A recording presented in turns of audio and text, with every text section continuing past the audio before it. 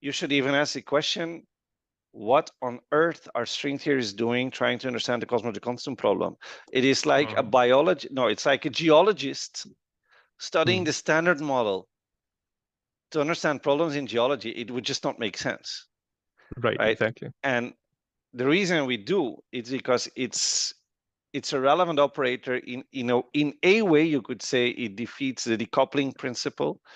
And this is why it, what you should think of as the lowest energy scale known in physics. I don't know anything that is as small as an energy scale as dark energy.